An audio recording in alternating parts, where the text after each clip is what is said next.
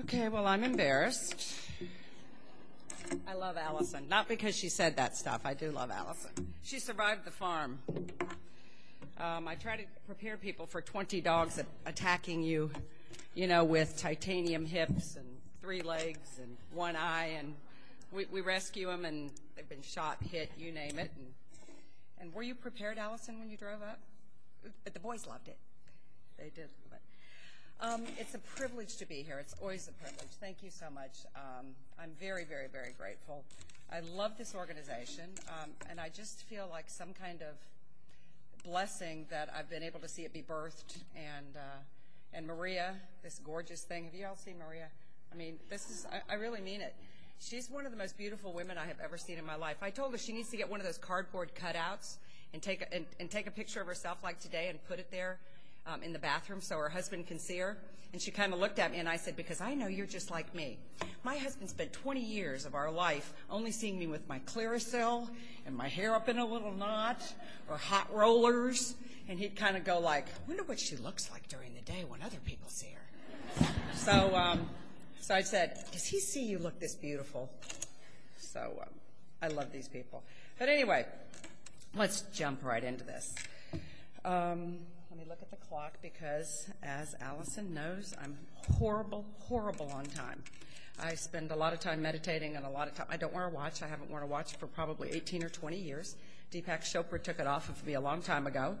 And his challenge to me was, instead of controlling my life with a watch on the outside, he said that he challenged me to use an internal clock he calls Kairos and learn to manage your life from the inside out. And that was quite a feat, I can tell you. It took a long time, but and I'm still a little bit there. You know how that works. Close counts, horseshoes, hand grenades, and time. Let's talk about change. Isn't it interesting what the time we're living in right now? Change is in the air, and it's kind of like some of us are sick of the word, but it's become just like an ocean wave. It's like everywhere. Politics, throw the old out on K Street. You know, the lobbyists, we're sick of them. Power to the people, all these other images. Also technology. I just left a technology meeting since we're launching our own television network, by the way. It's called the Mindful Living Network. And so I've had to be very involved in technology and hiring producers and other kinds of people recently. And here I am talking about DVD production. For all of you who are planning to do DVDs or invest a lot of money, you may want to rethink it. They'll be obsolete in 2 to 3 years. We're talking about holographic crystals and changes that are really beyond our imagination. It's very cool, very exciting, very edgy. Hollywood, I just left some screenwriters because I had written a screenplay and was talking to them, and they just got back from strike. And they were talking about the future of the internet and movies on the internet and on demand and all this other stuff. Their whole life is turned upside down. I mean, I talked to the guy who wrote Shrek. He wrote Shrek, 1, 2, and 3, and all these amazing people almost welling up with tears going, my life is over. And so it's an interesting change time that we're in. Science. Did you all see the man interviewed, the scientist who did the first human cloning? Anybody see it? Did you watch the interview? One of those interviews, he sat there and he said he put the cells in the Petri dishes. And I happened to go to this think tank with these 2 guys that actually unraveled the genome. This would be back in 2000. And they're very humble guys, you guys, and very, cautious about the future and ethics of all this thing. So fast forward to this year when the guy took the 4 Petri dishes, he took stem cells and put his gene on these 4 Petri dishes. He said he sat there and he watched them start to grow, and they started doing slides, and he realized that there were 4 identical people like himself. And he said it was the most terrifying, awesome, confusing second in his life when he realized where we are right now. So my point is about change. Also our precious environment. Whether you like it or don't like it or like what's going on about the awareness of the global environment, it's the truth. And we have to realize that every single thing that we drink, every single thing that we flush, every single thing that we do has an imprint. And I think that's not bad. I knew that a long time ago when I was loading the dishwasher. Okay, this may be big news to everybody, but I remember seeing my kids use 5 glasses a day. Anybody else in this? And I'd go, I wonder who's going to clean that up. So I think it's really enlightening and it's an amazing time. But here's the other side of all this change in every area. Look at the kids. Anybody turn on TV this morning? Today's show in Waycross, Georgia? The 8, 9, 10-year-old that plotted to kill their teacher? Yeah, took a knife to school and the club and the duct tape. And I'm telling you, change. It's an amazing time. And all I want to do is tell you, every one of those changes, as great as they are or phenomenal, it has a direct effect on your brain.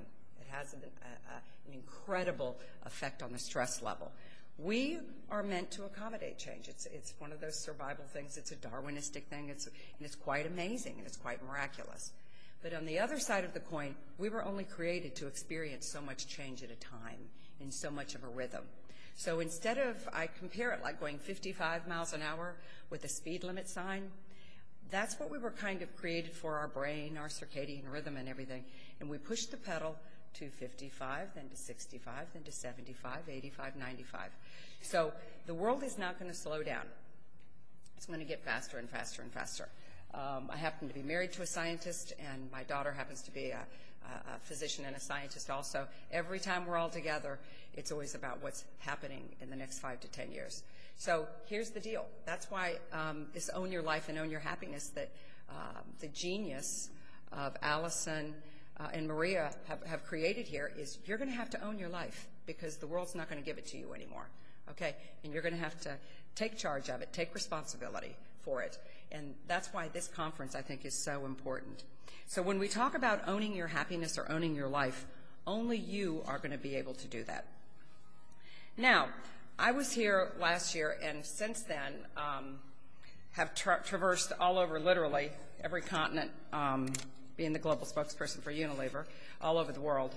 And this is really interesting. A huge bunch of my major audience, of course, is women, probably the ages of 25 to 65. So I get to go all over the world. I thought all of this, before I started working with Unilever, I thought it was a Western phenomenon. Our stress, our anxiety, our depression, all these things. I've got news for you. Whether I was in Paris, Barcelona, Singapore, it doesn't matter where you are around the world, it's a world phenomenon. The World Health Organization has said by 2020, right now it's the second leading, stress and depression are the second leading cause of disability in the world. And by 2020, it'll be the number one. It's just absolutely amazing. So I keep going around the world listening, because I only talk for like, believe it or not, I only talk for about an hour. But then I get to listen for hours and meet with people, and it's just amazing to absorb what's going on. The good news about that, we're not alone. This is a global phenomenon. But I want to tell you what I noticed this last year, since last year doing this conference. Whether I was at Smith College, do you know what that is? It's a women's college. Most of you guys know it's a great college. Up north, an Ivy League school. I recently did a big conference up there, and these women were from places like the CIA, NASA. These are the head engineers, Raytheon, people in engineering, technology, science. These are women at the top of their game. All the way from them to women like you that own businesses, to moms in LA, to whatever. Guess what theme kept coming up as I was listening in the last year? Of all the questions I'd get and the pieces of paper that I would, or the emails that I would get, or the confidential times I would spend with them, and especially, I'm not going to point out any, I just left D.C. and did a big thing up there 2 months ago. I'm being honest. Guess what it is? It doesn't matter if they have a PhD, an MD PhD, doesn't matter if they're home washing diapers. Women, we're losing our confidence. It was the one thing that kept going up. How do I have confidence? What happened to my confidence? I don't have confidence anymore. I'm sitting there listening to this word come up. And again, somebody like me, for all the years I railed at my mother for sending me to the Catholic school because I was always the girl that was in trouble. And they thought that would surely straighten me out. Her novenas and her rosaries didn't work, so my God, she's going to Catholic school. And you know, she's wearing a uniform because it'll keep her straight. But I was one of those kids that, you know, let my knee socks rot off so I didn't have any feet. So I just put on like leggings every day and planted seeds in the hem of my skirt and would water it, and I have vines hanging out of my skirt. So I was the anarchist. I tried to get back any way that I possibly could. The nuns loved me. But in saying that, I learned a lot of Latin. And so think about the word confidence. This is very important. Con means with, fidens. Those of you in finance know this. My background's finance and accounting. Is fiduciary, trust, confidence with trust. What happened? Why don't we trust ourselves? We're women. What happened? What happened to the fracture inside of us? Is it because we're trying to be, and these are questions I'm asking myself for my next book, is have we, are we trying to be everything? Are we trying to be everything for everybody? So in coming here today, I wanted to synthesize probably over the last year some of the greatest minds and hearts in the world that I've ever experienced, very blessed, of women. And what I noticed, these are amazing observations, I think, that if we're going to talk about owning your life and we're going to talk about owning your happiness, first we're going to talk about the poisons. First we're going to talk about what we women do to sabotage our happiness and owning our lives. Number one is guilt. I know every one of you, if you're a woman, you feel guilt. And now if you have children, you can ratchet that up about 1,000%. If you're married, depends, what kind of guy you got. But, and at work. So here, think about it.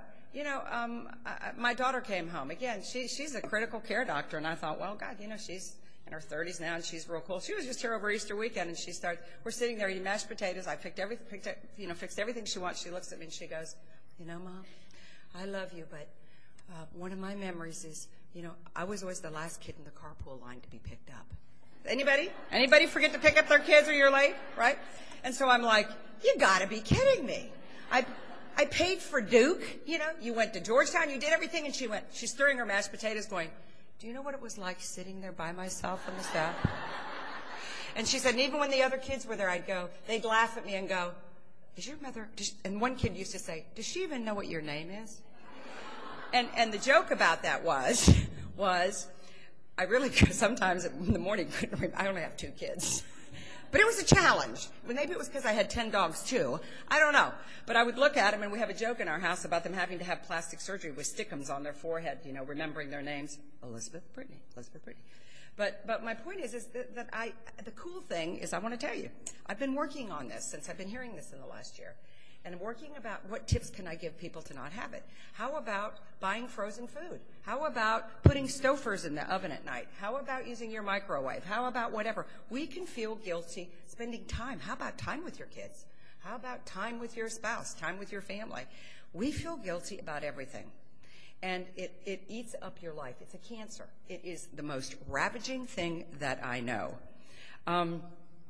There is not enough of us to go around. Guilt has the most toxic effect I know on self-esteem and confidence. It is literally eats your life up. So here, before we leave the guilt thing, I want to tell you, this is how you handle it. Now, and it's good if you have a friend, get a buddy or a partner, or even your spouse. They're good at this too. Some men are, some men aren't. But, because my husband's never felt guilty about a thing in his life, so he's not a good partner. My Catholic mother's a very good partner. She's the best. And so what you do is get yourself a partner, and then when you start feeling guilty, first try it yourself and see if you can do it with yourself. Like driving your kid and then looking at the look that they look at you as you're driving away, leaving them at school and going, they're going to be a serial murderer, I know this. Or she's going to have an eating disorder, I know, because what I packed in her lunch just wasn't right. Or they go to bed and you turn on the television and see a study that if your children have red hair and freckles on the left side, they will, do so-and-so. So what you do is the minute it starts happening, it's going to happen the first time, stop it. And kind of laugh and go, that's guilt. I'm not going to have anything to do with it. Memorize a positive affirmation like, I'm strong, I'm beautiful, I'm loving, I am joy. Not that I feel joy, I am joy. Okay? And what we know, the science tells us, about positive affirmations, we've got some good studies, great studies on positive affirmations. Do you know that when you say a positive affirmation that you actually produce as much as 50 to 80% less stress response, less cortisol, less chemical response to stress? In the same thing, I thought if we know that with stress, and we know it with depression, why don't we use it with some of these bad little habits that we have? Because think about it, what's guilt going to do for you? Seriously, driving away, 30 minutes in the car, 10 minutes, thinking about what your child's going to do. What's it going to do? Nothing. By the way, working with Unilever, I've got some good news for those of us that my other daughter had to remind me that Monday night we had double cheeseburgers at McDonald's every week. Okay? she's like sitting there stirring her potatoes going, you know what? Did you know we ate at McDonald's on Monday night, Dad, when you were gone on Monday nights? Mom took us there every Monday. So whatever they try to do, catch it, and say something to yourself like, I am woman, watch me grow, or whatever. I don't care. I have, halitosis. I don't care what it is. But try to say something nice to yourself, and guess what? After you do it, and just take a week and say, I'm going to handle it this week. Don't work on one other thing, because guilt is huge. And for that whole week, and it's pretty cool, because then once you see what this monster is, you really start to change the way you carry yourself. And let me tell you something about your business. Let me tell you something about your marriage and the kind of parenting you're going to be able to do.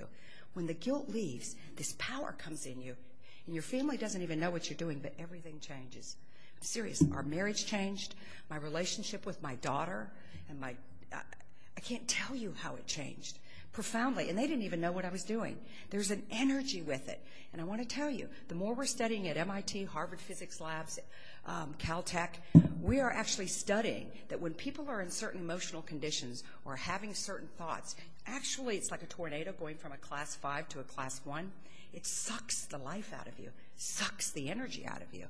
So think about this every time you have guilt. Okay, so that's number 1. 2, worry. Okay, I know nobody in here worries. We women, we don't worry. Because if we're not feeling guilty, we're worrying about feeling guilty. We literally worry ourselves sick. Listen, and I've got to tell you, we have studies on this now. We're actually getting research on worry. Worry makes you ineffective. You're less productive at home, at work. It even decreases your memory, your vocabulary. It destroys your happiness and can destroy your life. And how I tell people is to imagine it like a little tornado that starts in the Midwest, and it's a class 1, and it picks up a little stuff, then it goes to a 2 and goes through Missouri, 3, and it hits Tennessee, 4, and it gets bigger. That is exactly what worry does. It's ridiculous, and it gets bigger. It takes more of your life, and here's the other thing. It takes the life of the people you love and the people you work with. So worry, what does it do? Has worry ever solved any problems? Let's be honest, guys. I mean, how old is everybody in here? Anybody over 15? Yeah. Seriously, think. If anybody can, I want you to jump up right now. Has worry helped any single thing that anybody's ever done? And I want you to think about worry. Worries, to think of it like an SUV with rearview mirrors. Worry is either looking in the rearview mirror, and if you keep staring in the rearview mirror, you're going to get in an accident and you're going to take out things. And then if you take that off, the other thing is you're worried about the future. And it is absolutely, I was with a theologian recently, an amazing, amazing person. And he said, the sad thing, after doing pastoral care for probably 35 years, I have seen worry rob especially women of their lives. They couldn't smell their children's hair. They couldn't look into their kids' eyes. They couldn't look at their beautiful bodies. They couldn't smell the salt water. They couldn't feel the water on them in the shower in the morning because they got in the shower going, do I have enough bologna for that sandwich for when I pack those lunches? Did I take that blouse to the dry cleaners? Do I have that to wear to work today? I mean, that's what we do. So this is all about becoming more mindful. And let me give you some tips about worry. Now, don't handle worry and guilt in the same week because it's too much. You get the guilt week, and then you take worry later.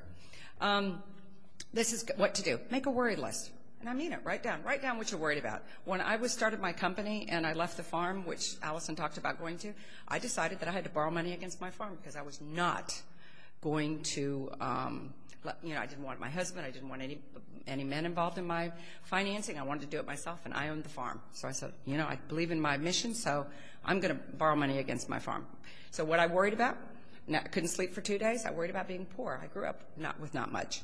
So it brought up all my issues. I'm going to be poor. I know it. And then my worry would be, let me think. I know how to cook fried potatoes, mashed potatoes, stewed tomatoes. I went through this whole stuff. So, and what I'm really serious about this. I'd get a little bump and I'd go, I borrowed that money. I know I have cancer of the chin. So write them down. Write them down. My daughter, she bit somebody at school, and I went to school, and they said, blah, blah, blah, blah, blah. And I was like, oh, my God, I've got a Jeffrey Dahmer on my hands. Worry. What do you do? And what's the cool thing? Keep a folder, and keep it. Because if you want to laugh here, what's off. I have them back from when My daughters were in kindergarten all the way through. And if you really want to laugh, my kids all went to public school. So when you go to Atlanta public schools, you really get thick files. But 99.999% of it never happened. So write them down, create a plan for your worry too. I was obsessed with being poor. So what I wrote down was I had to do positive affirmations, stayed away from negative people. Do you see, it brought up every issue in my life, and I thought, I'm this age, and if I wouldn't have handled this worry now, I probably would have organized my life around this fear that I'm going to be poor, or that I won't be beautiful and I'm aging, and that I'll have this happen, or blah, blah, blah.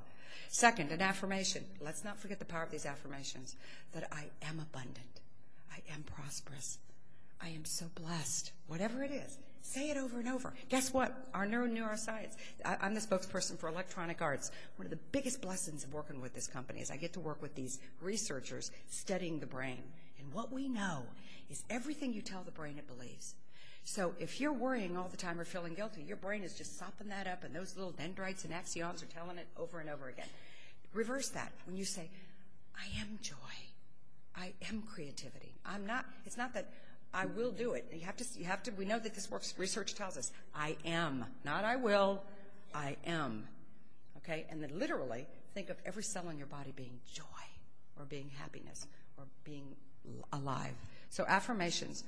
Third is gratitude. When you start to worry, and you're noticing that you're worrying, you're seeing your worry list, and the worries start to pop up, stop it, stamp it out immediately, and be grateful for something in your life. Be grateful for anything. Be grateful that you were on Cobb Parkway and the light turned green, Be grateful that the person that was crossing the street text messaging that you wanted to hit with your car, you didn't hit him. Be grateful for anything. But just be grateful, because what we know, it's physiologically impossible to be grateful and to worry at the same time, okay? So just these are little tips. And the last is buddy system. Get a buddy, get a friend of yours at work or at home, a neighbor, and say, I worry all the time. And hope you better, make sure it's somebody you trust. But anyway, trust somebody and tell them and have a buddy system. Have a cup of coffee once a week and talk about it, okay? So we're all in this together. Next, excuses. When I had my radio show in San Francisco and then moved to L.A., and then I kept doing Oprah with Oz and Martha Stewart and all this stuff, and, you get the calls in. Jean Chotsky, you remember, she was one of your speakers, and I've been on Jean several times. She's a friend. And all these things, women call, you do your shtick, and Dr. Ross says something, they open the phones, people call in, and it's, I'd love to do that, but my children are in diapers. I'd love to do that, but my husband divorced me. How long ago? I'm sorry. How long have you been divorced? 27 years. I'd love to do that, but since my surgery, I just haven't been right. When was your surgery? 14 years ago. What kind of surgery was it? They had a hangnail on my little toe. I really mean it. There's, it's hard for me because, as Allison again knows, I was a hospice chaplain, a chaplain at St. Joseph's Northside and all this stuff, and I'm addicted to suffering. It's one of my many passions. Sorry, I grew up Catholic, okay? But I am. And then I studied Buddhism and was a professor of world religions, and we all know the first tenet of the first noble truth of Buddhism is life is suffering. It fit right in with my life. So anyway, it's hard for me to have excuses when I've dealt with people, that have a 3-year-old with a brain tumor the size of a baseball, my 35-year-old patients that had 2 little babies with 6 months to live. So you got to really think about your excuses, because these excuses literally kill your life. Excuses eventually become a belief in a self-fulfilling prophecy, okay? They really, really do. Your success or failure depends on you. Your happiness and your life are your responsibility. Remember what Benjamin Franklin said when he said, "He that is good for making excuses is seldom good for anything else." And this is, you can do this in your family. Please do this, and with your friends. Say, well, if you hear me saying an excuse like, I want to open my business, but I don't have any money, or I'd really like to do this, or buy new clothes or a new car, but I can't do so-and-so. Please have them call you on it. Have them call you on it. It's the best gift. You all are very young. It's the best gift you can give yourself. Don't be like people that have interesting lives, like a lot of people like my mother and her friends that are now 80, and they sit there in their rocking chairs or sit there walking on the beach in Florida and go, that they live their lives wondering. I have to tell you, I did this really scary thing that scared me to death, and I broke through the fear and did it. And I was being interviewed one time, and somebody said, "How could you have the nerve to do that?" And I said, "You know what I do? I do this meditation. It's very short. I pretend I'm my grandmother. My grandmother did this. She was 90 years old. I pretend that I'm 90 years old, and I have my granddaughter on my lap. And she looks into my white hair, and she goes like this, and she's laying on my pendulous big body, big breast. And I'm sitting there in this squeaking rocking chair, and she goes, Grandma, what was the greatest thing you ever did in your life?" And I go, "You know what? I was scared to death to start my own business. I was terrified. Because I hung around all these successful people that worked for companies, and I thought, but if I leave my company and start my business, I'll be shamed, embarrassed. We could go poor, and blah, blah, blah."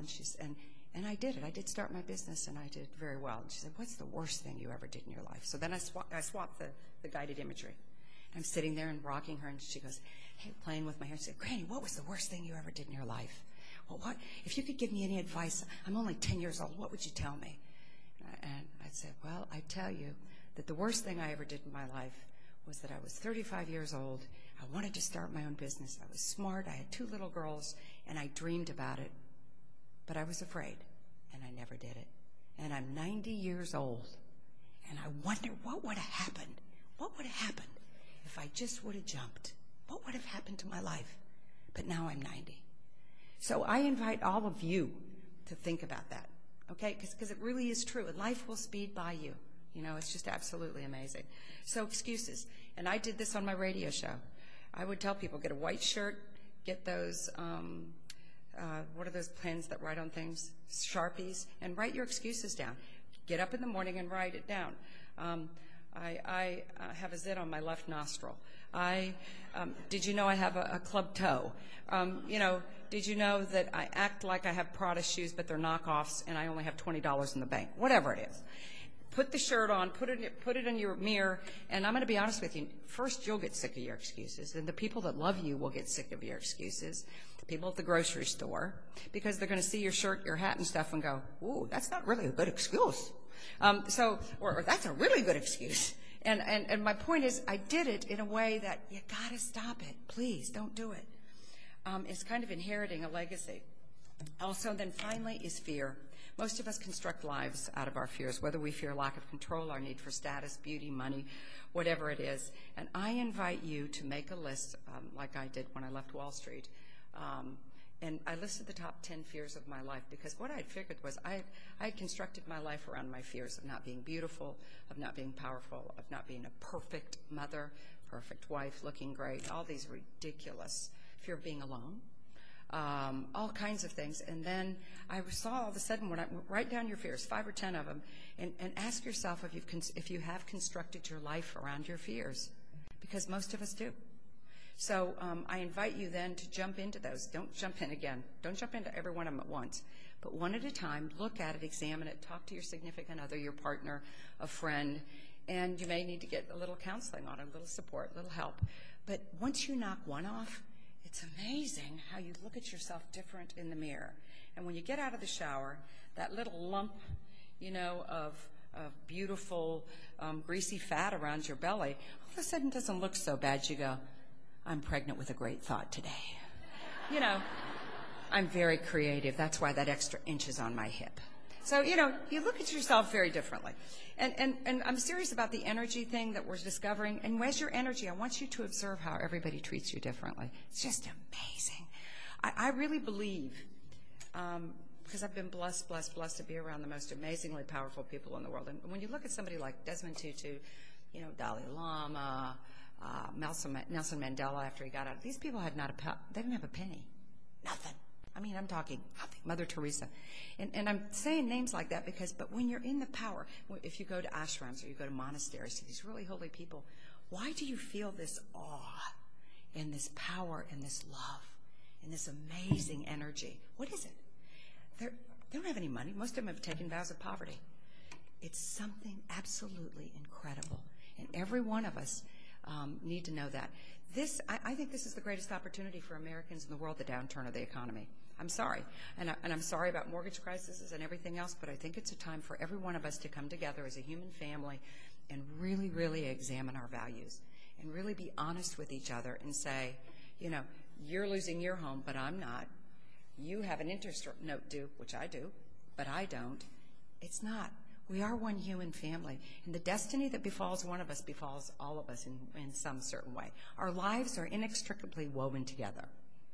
So this is an opportunity. We're coming out of about 10, 15 years of total opulence and a lot of money and wealth and conspicuous consumption. Please look at every obstacle as an opportunity. I talk about this a lot in my new book. It's just absolutely amazing. It's a time to talk to your kids like you never have before. It's a time that you can talk to your husband. It's a time you can talk to your coworkers or your boss or whatever. So think of this as a time of creativity and budding. So now that we talked about the poisons, okay, please, I hope you remember those. Poisons, because it's an opportunity. Now we're going to talk about how you can actually own your life and own your happiness. First, I love this quote because I think it's really important. It's the beginning of my second book. And it says, the single greatest threat to our lives is not the terrorists putting poison in the water or pollution in the air. The single greatest threat to our lives really is our lifestyle. And it's something that's in our face, I think, every day these days. What we know is stress is the epidemic of the 21st century. We have every single day these studies are being funded more and more and more. And the sad news is we women experience much more stress than men. I know that's a shocker, right? That men are able to detach and leave things, and we don't. The good news is we handle stress in a very healthy way, lots of us, because we learn to do it through relationships, which is a very easy way we're going to talk about to de-stress. Why is stress different today? Stress is different today because we have 24-hour news. We have an overload of information. We have environmental stresses. We live in urban societies. We don't watch sunrises and sunsets. We're not tied to the cycles that we do, so there's a disorientation almost within all of us. Also, we know that people that feel in control are less stressed. People that feel out of control are more stressed. So if you take the events of the last 10 years, whether it's 9/11, you can add that, where it totally changed our paradigm, listen to all the change things I talked about, technology, science, kids trying to kill their teacher, 8 years old, everything else, you can see that our brains are really, really struggling to survive. So I started out a long time ago. I'm not going to go into, because a lot of you were here last year, I won't go into a long bio, but I started out in the world of finance at the 104th floor of the World Trade Center. And then I tried to manage kids, a husband, a life, and I kept getting more stressed and more stressed. And I come from a family of alcoholics, and I used to go to parties. Has anybody seen Wall Street with Michael Douglas? You know, that's an older show. It was worse than that. It was really an unbelievable place. And I would go to these parties and see these things, and I would go, my God, and these were people that were just immensely wealthy. And I'd go, I don't want to be like that. I don't want to be here. But I didn't know what to do. So what I did was started losing weight, drank, and really kind of started having a meltdown. And what happened was mind-body medicine was emerging with Bill Moyer and the Healing in the Mind, Herb Benson at Harvard, Dean Ornish. And I started seeing it, and I thought, you know what? This was my first life, and I love finance and da-da-da-da, but what I think I want to do is this mind-body thing is really fascinating. I'm only 35, and you know what? Am I going to take drugs for the rest of my life? Am I going to struggle with Johnny Walker Black for the rest of my life? This stress on our marriage is so bad. Am I really going to be able to sustain this marriage or my kids? You all know, have you ever screamed? No. Or you ever been stressed out and look at the face of your children? I went, my God, do you know the suffering I'm creating in their life? So what I decided to do was go into it, and actually I made a critical choice to fall in love with stress and depression and walk right in the midst of it and walked right down through the, right in the depths of it. I don't suggest that for everybody. Remember, I'm addicted to suffering. Don't go. But so what I did was I took the long way. I did venture capital for a while, bought and sold companies, and then I sold everything and got hundreds of acres in the North Georgia mountains, literally lived in a cabin like Thoreau, and chopped wood, carried water, no electricity, no power, no nothing. And let everything I was afraid of and everything and melt down and all that. And I did that for a long time. What changed my life was Thoreau's quote. I saw in a book when I was in New York, and I think it goes something like this. I went to the woods to live deliberately, to confront the essential facts of life, to learn what it had to teach, so that when I died, I would know that I had lived. And when I read it, I started crying because I thought, what if I die today? You know, have I really lived? Have I really, really, really lived? So that's what sent me on my odyssey. So that just short story about where I came from. And then I decided my right leg was very spiritual, and I'm profoundly fascinated by souls and psychology and emotional well-being. And I'm totally fascinated with science, totally obsessed with science. So I spent all those years, 4 years at Emory, 4 years at Columbia, and years and years and years I lived with tribes. I was fascinated with Aboriginal tribes and Indian tribes to study that if every one of you walked into Harvard Symptom Reduction Clinic, or you walked into the Hopi Shaman, or you went to the Athabascan Clinic, or wherever you went, how would they treat you differently? And do they use 1,000-year-old or 2,000-year-old technology? Do they use MRIs? So I was fascinated with all the diagnoses and how could I accumulate that? How could I sponge it up? So what I did was eventually went back up, couldn't find a place to teach what I'd learned, started the Stress Institute, built a facility up there, started bringing AIDS patients, cancer patients, women with metastatic breast cancer, children with brain tumors and their families, brought everybody up there, and it was amazing. It was an odyssey for many, many years. We grew, wrote my first book, came down here, we have a corporate office here, and then everything kind of just took off tremendously. But this has been, I want you to know that it's not just something I did and it popped up. It came out of my own wounding and my own almost death of my life from stress. I mean, you can't sit there and have two perfectly beautiful children, a husband who's an amazing physician, have every single thing in the world and wake up every morning and before you brush your teeth, try to contemplate, I wonder what it's like to commit suicide. I wonder if I really want to live. I wonder if and I really mean it. Mine was a very difficult, which I would never wish on anybody. But my point is, I don't want any of you to have to spiral to that level. So that's why my life is about helping people with lifestyle so that they can accommodate and make changes before they have to spiral to the depth that I did. So I'm not going to talk about my training and stuff because she already did that. So let's talk about some simple facts about stress. We now know that Harvard reports 90% of all visits to primary care physicians are stress-related. The Dalai Lama was recently at Emory, and he had an 8-hour day, a whole day he devoted to depression and stress. And so there were many of us there, but he was on the stage like this with some of the utmost researchers in stress and depression in the world, from the NIH, CDC, you name it. And it was really fascinating. All day long, they talk about stress and depression. And you've seen him with lights, and he wears his little visor, and he sits there with his little bare feet. Didn't say much all day long. They talked, and they were talking about implants, and they were talking about all this heavy-duty stuff. And finally, almost at the end, this amazing moderator, MD, PhD at the NIH, looks and he goes, Dalai Lama, he said, Your Holiness, you haven't said much all day. He said, what do you think of this statistic that the onset of clinical depression in 1960 was 55 years old? Okay, 1960, the clinical onset of clinical depression was 55 years old. And at the end of 2007, just a couple months ago, the average onset of clinical depression in North America is 24 years old. It's pretty amazing, guys, because also that's clinical depression, and stress is the driver of depression. So, and that the World Health Organization said it's the #1 disability in the world. What do you think of that? The Dalai Lama looks and he just smiles. He just smiles.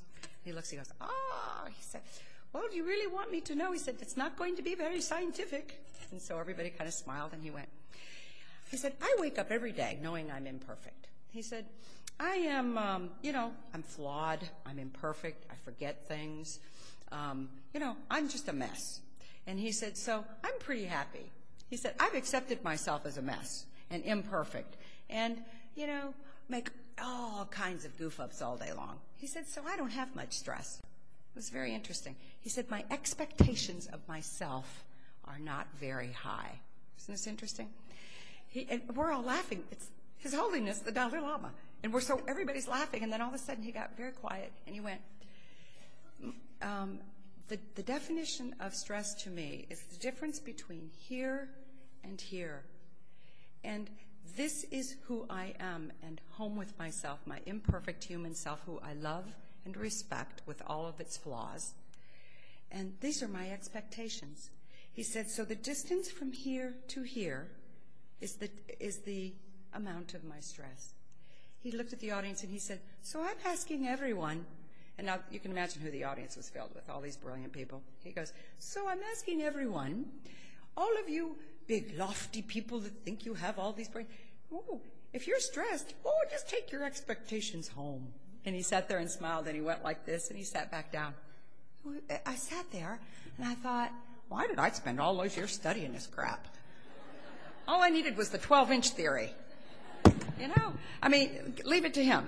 And I think that's a powerful illustration for all of you, and it's something to teach your children, too.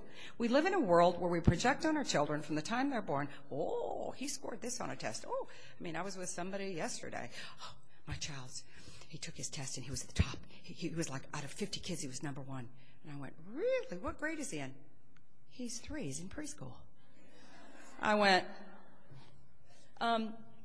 we've got to realize, and this is great with the Dalai Lama. I happened to be able to talk to him once. I'm going on with this, but I want to tell you what I did. I was like, oh, my God, I'm so worried about my daughter, and my younger daughter has some significant problems. I said, da-da-da-da-da-da-da, blah, blah, blah, blah. And then the older daughter, blah, blah, blah, and I go on and on. He starts laughing and looks at me and goes, oh, you're so funny. And I said, what's so funny? And he said, why do you women think that these children are yours and that your ego is their ego, and if they look great and they're beautiful and perfect and they become this and that, it's all you, and then if they become an alcoholic or jump off a bridge or whatever they do, it's all you, and then you blame each other and you get in your car and drive home and go, oh, did you see Phyllis? Her son's a drunk. Ooh, Phyllis is bad. He started laughing, He said, you are so funny. And I'm sitting there like this because he was saying everything, in my world that was happening. And he laughed and he went, you know what? He said, let me tell you. He said, these children are of you, but they are not yours.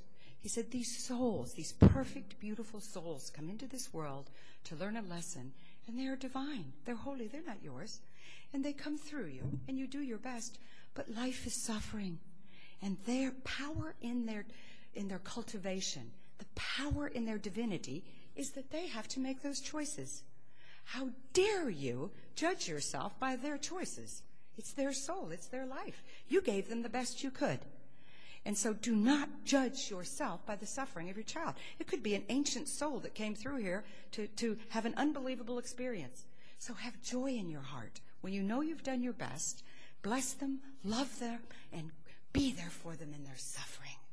Don't take it as an ego thing, because then you get screwed up. And he just bowed and walked away, and I went, that's a different take than my mom told me. So I wanted to throw that in because I think some of you have a few kids. I want to tell you about something else that I just heard at a medical meeting I was at last week. The Journal of the American, this shocked me, the Journal of the American Medical Association reported in its October issue, stress is as bad for your health, listen to this, equally is bad for your health and as much of a risk factor as smoking and high cholesterol. Or high cholesterol. Isn't that amazing? Stress. It's just amazing. Recent research done with American women across America, all of North America, they reported their top 5 stressors. And see if you believe that this is true. I do. Number 1, their top stressor is a lack of work-life balance with companies and them trying to get them to realize, child care, help me, flex time. That was number 1. Number 2, perfectionism. Isn't that interesting? Think about it. We are always judging each other and judging ourselves against each other. It's one of the biggest things I wish women, if I could, along with the excuse hats and the excuse shirts, I would love for people to say, stamp out perfectionism. It has caused more eating disorders, more hate, more divisiveness. So-and-so walks in and she wears a size 16, and when she walks out of the bathroom, people start whispering. Yet the one who comes in that wears a size 0 or a size 2 walks out and they go, did you see that gray hair in the back of her head? Or, she looks like she's getting anorexic to me. So we're just terrible. So let's go and leave this conference today and stamp out perfectionism and talking about each other. Let's have compassion. You don't know what I've been through. I don't know what you've been through. The one thing about counseling people and living in the bowels of hell and suffering, which I've jumped into for so many years, you do not know the steps that other human beings walk through. You absolutely don't know. It's pretty amazing. I went to a meeting, and this man sat next to me, and I really didn't like him very much, and he was a doctor, and he was acting pretty nasty, and blah, blah, blah. And so I was, like, judging him, and we were sitting beside each other at a conference, like you two are, and I was trying to be nice, and I kept thinking, ooh, I just don't like this guy, and blah, blah, blah. And I went to the bathroom, and I was doing all my little spiritual exercises, trying to be all lovey and changing my chakras and, you know, all my little spiritual stuff. And I sat back down, and I went, ooh, I still don't like this guy. So I had to be 3 days with him. So I started. I'd go over there and sit, and I'd go over there and sit. And he would sit there. And it was just so cool. I felt so cool. I was like, God, I'm avoiding him. Last day of the conference, I go to the book thing to go buy a book. I'm sitting there by the bookstore, and this hand comes over and touches me, and it's the guy. And I went, oh, my God. And he looked at me, and he said, how did you survive? What did you survive? And I looked at him, and he scared me to death. And I went, what? He said, us, the people of us that have survived these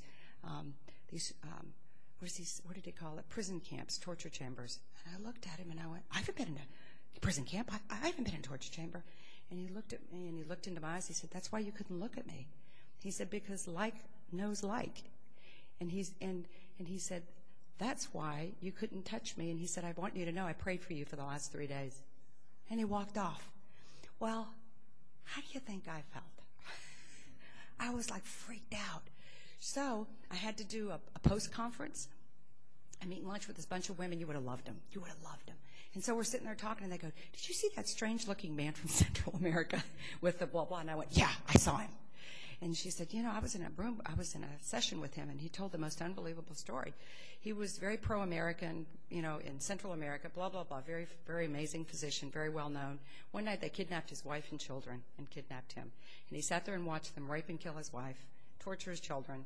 They kept him for 2 years and wetted him and waterboarding. You know what, just a horrible, torturous life. He said he opened up his shirt and showed us the scars. Now, how do you think I felt? I went, oh, my God.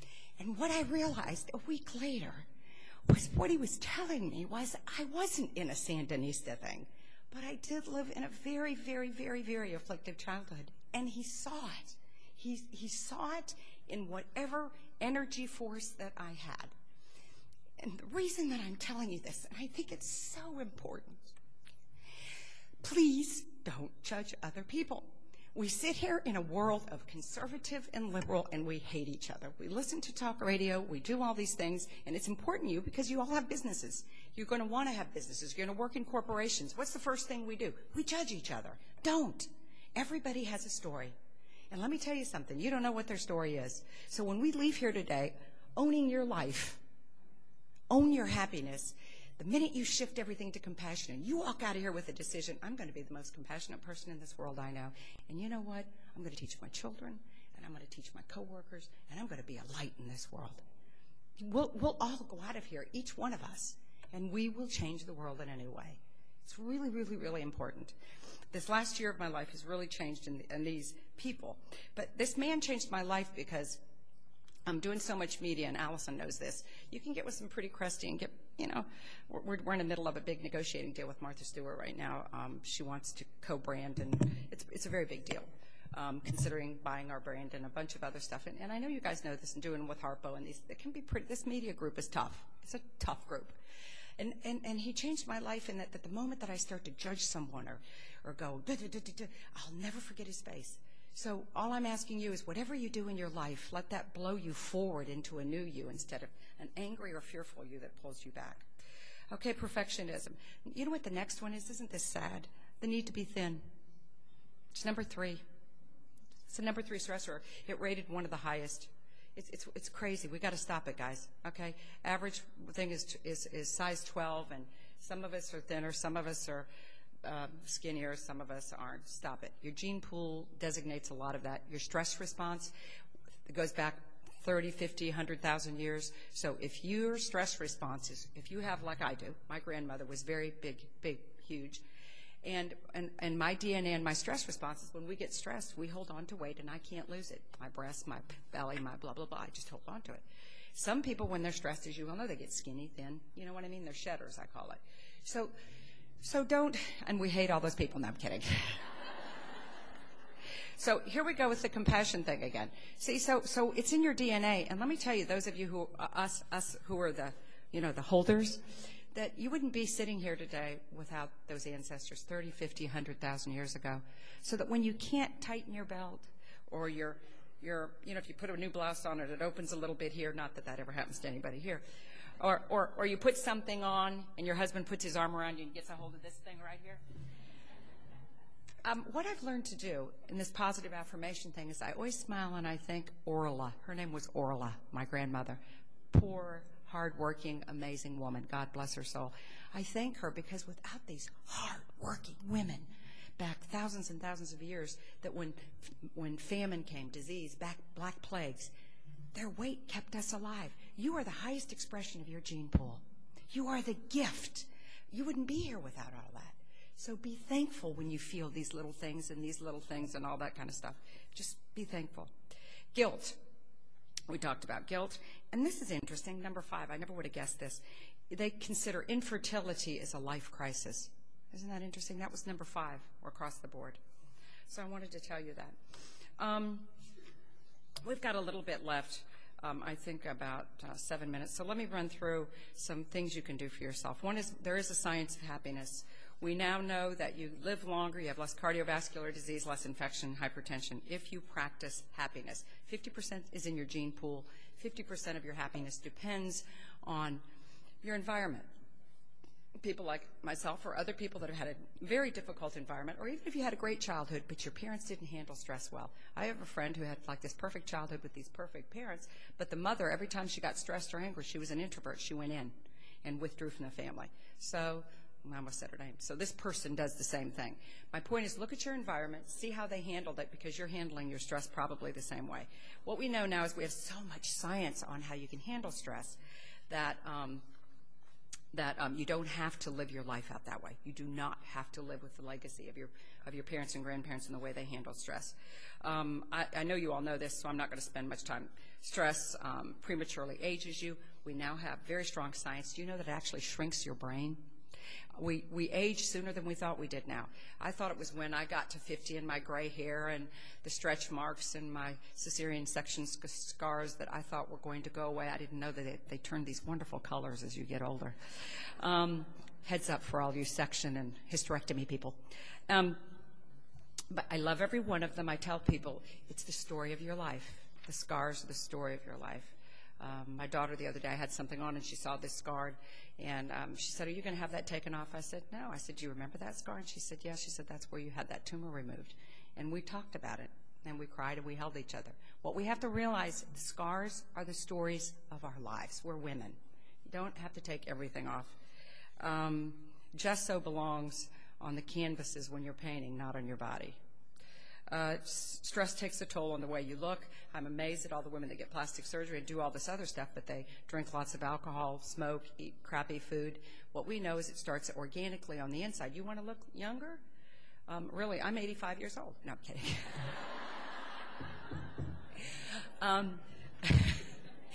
Begin with what you eat and what you drink and how you think. Stress makes us fat again. We're holders. We're too stressed for sex. I did WSB radio yesterday, and that was hilarious. That's a whole other story. It was about sexual dysfunction and stress.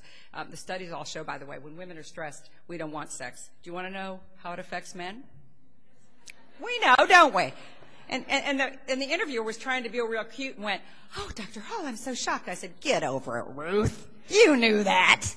They want it no matter where it is or how it is. Stress is a silent killer. It exhausts your immune system. That's where we're talking about cancer in the relationship with stress. Depression, you have a 70% higher death rate from heart disease if you have clinical depression. It hurts your memory. And here in Atlanta, by the way, I don't have time to talk about it right now, but stress in the commute, women are much more affected by the commute. We have Agnes Scott did the original research here in Atlanta. Our cortisol levels go through the roof. Men usually stay the same. Your body's your best pharmacy. It's your first line of attack. We have 100,000 chemical reactions in your brain every second. So what I want you to remember, too, is that when you think of yourself as chemical soup, a lot of us cook. Think of every thought, every emotion that you have is like a vegetable soup, adding carrots or butter beans or salt or pepper.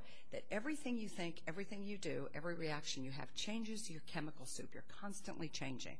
Even though I look solid right now or you look solid, you're not. You're changing every single second. So that's an incredible opportunity. So very quickly, I want to use 2 acronyms that I hope you remember as we leave. This is in my first book, and it's called ACE, Ace Your Life.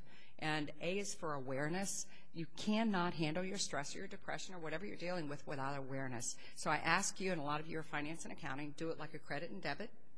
Minus for the debit, plus for the credit. And on the credit side, put things you love. What do you love? Do you love holding your baby? Do you love gardening? Do you love a warm bath? What do you love? What do you love? Do you love listening to certain music? Do you love doing a spreadsheet? Watch out for those. Anyway, whatever you love, put it on the plus. On the minus, put what irritates you. Events, people, holidays. Seriously, write them down. Do it for about a week. Have everybody in your family do it. What we know, I just did something with somebody, and I can't remember if it was Ladies Home Journal or something. It was a really good article on children mirroring their stress. Your children will mirror your stress, by the way.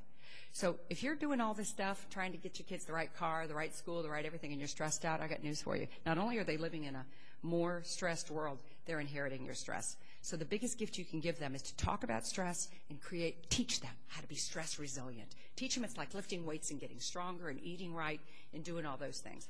We must talk to our kids about how to become stress resilient. So awareness.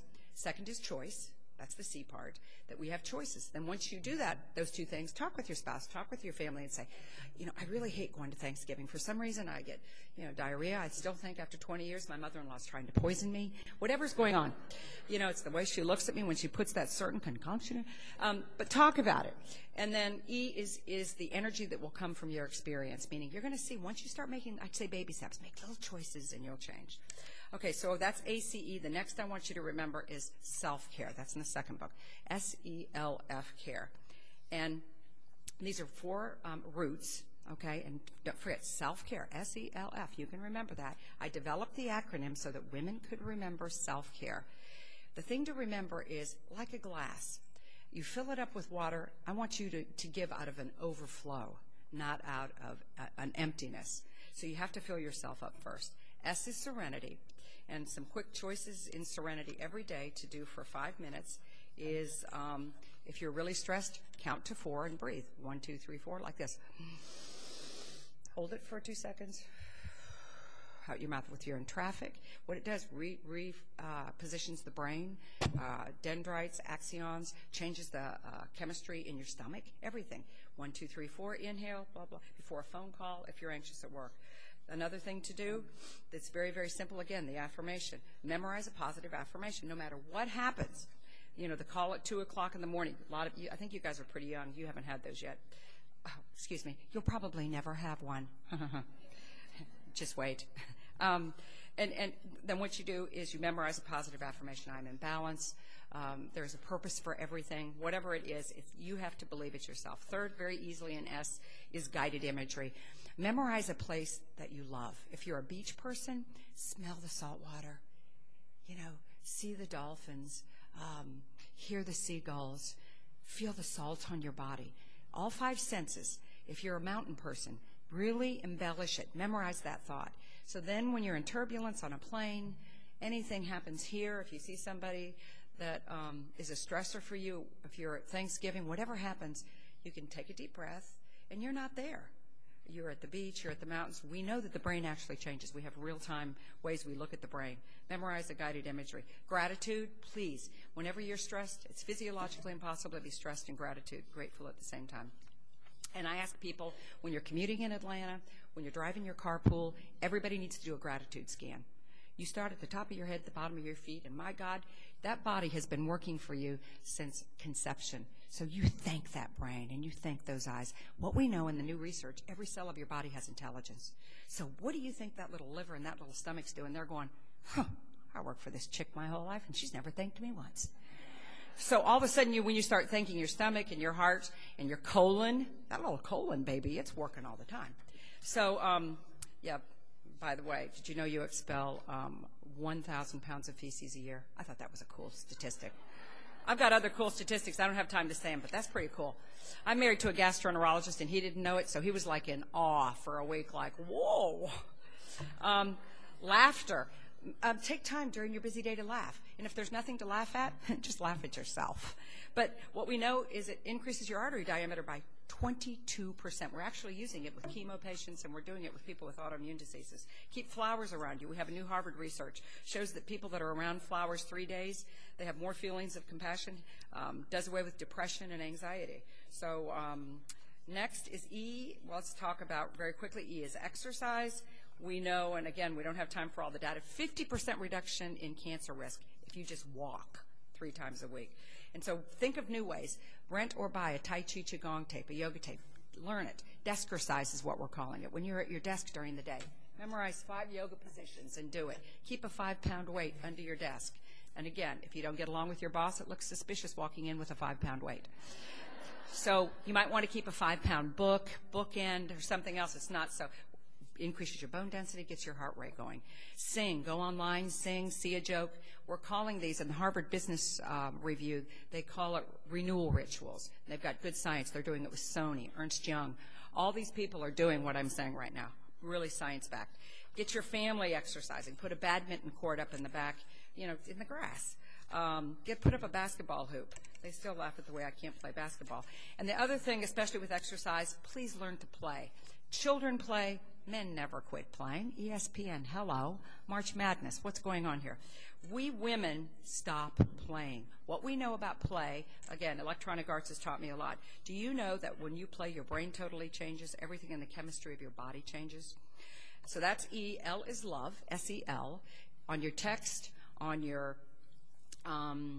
email, on your quick dial, always keep 3 people that you love. When you're stressed, what we know is if I'm stressed and I can text Allison or email her or call her real quick and going, I think I'm going to do whatever, that what we know is it produces oxytocin. It's a connection hormone, especially women have.